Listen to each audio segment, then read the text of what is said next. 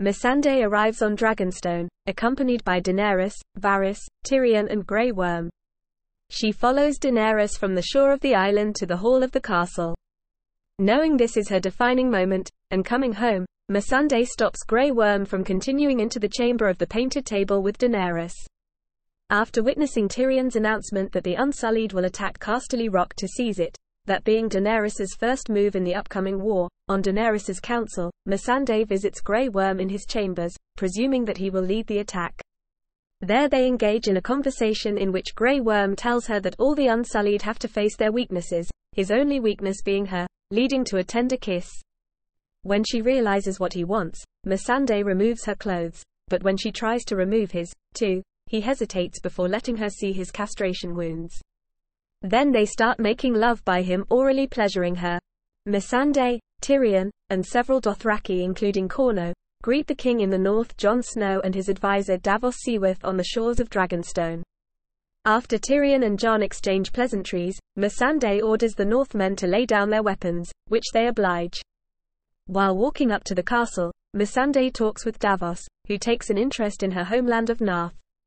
On the way, the group is startled by Queen Daenerys's dragons, but Missandei and Tyrion maintain their composure. In the throne room, Missandei introduces her queen by her many titles. During the meeting, Dany demands that Jon Snow bend the knee and pledge fealty to her. Jon Snow is reluctant to bend the knee due to the historical animosity between the Starks and Targaryens dating back to the time of the Mad King. Jon Snow also warns Daenerys about the threat posed by the White Walkers and their undead armies. The two sides are unable to reach a common ground due to Jon Snow's reluctance to submit to Daenerys and Dany's skepticism of the existence of White Walkers and Whites.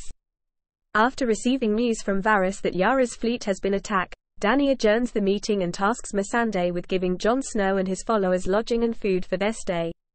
After learning that Euron's Iron Fleet has wiped out much of Yara's fleet, Missandei, Tyrion, and Varys attend a meeting with Queen Daenerys. When Daenerys proposed riding with her dragons to raise the Iron Fleet, Missandei and Tyrion argue against it because they do not have information on Euron's location and the fear that one stray arrow may kill Daenerys. Missandei is present when Tyrion briefs the council about the Unsullied's assault on the Lannister seat of King's Landing. Grey Worm leads a successful assault on the castle only to learn that the bulk of the Lannister forces have retreated and that they have stumbled into a trap as Euron's Iron Fleet burn the ships that brought them, stranding the Unsullied men. Daenerys and Missandei head down to the beach. Missandei is worried about Grey Worm because they haven't heard any news from Casterly Rock yet. Daenerys asks what happened between her and Grey Worm, and Missandei wryly says, "Many things," smiling. She then continues into the caves with Jon, Daenerys and Davos. Upon exit, they are informed of the events of the sack of Highgarden and the fall of Casterly Rock. Following the information, her queen decides on riding Drogon into battle, staging the events of the Battle of the Gold Road. Davos and Jon encounter Missandei as they wait for her queen to return. She politely inquires why Jon's surname is Snow. Even though House Stark has ruled the North for centuries, and his father Ned and brother Robb both had the surname Stark, but he doesn't. Jon and Davos explain to her the special system of regional surnames used in Westeros for bastard children of the nobility. Missandei doesn't know what they mean, so they literally explain that Jon's parents weren't married. Davos asks if they have similar customs for bastards on Narth. Quizzically, Missandei explains that marriage, as such, does not exist in Narth, so she finds the idea of a bastard to be quite an alien concept. Davos says that sounds liberating. Jon then asks when she left, to which Missandei finally reveals that she was taken by slavers, to be freed only years later by Daenerys. When Davos suggests Missandei simply traded one master for another, she counters that she and all the freed slaves serve Daenerys because they choose to.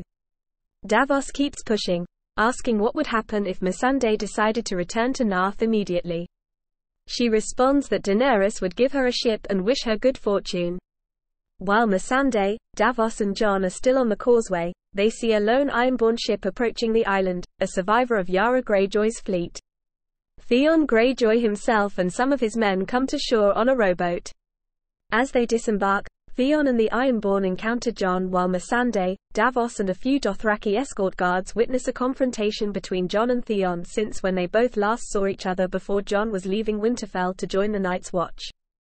After the death of Viserion at the hands of the Night's King, Daenerys agrees to pledge all her forces to the Northern cause, changing the objectives of Missandei's queen.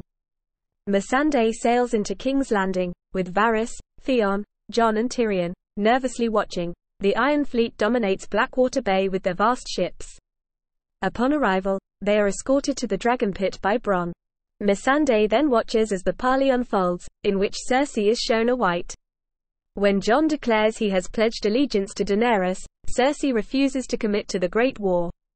She ultimately pretends to agree after a conversation with Tyrion. Unbeknownst to all, Cersei reveals to Jaime that she has no plans to help fight the dead in the Great War, and is secretly hoping the army of the dead will defeat them for her. Missandei later sails to White Harbor, as Daenerys and Jon join all their collective forces to defeat the Night King.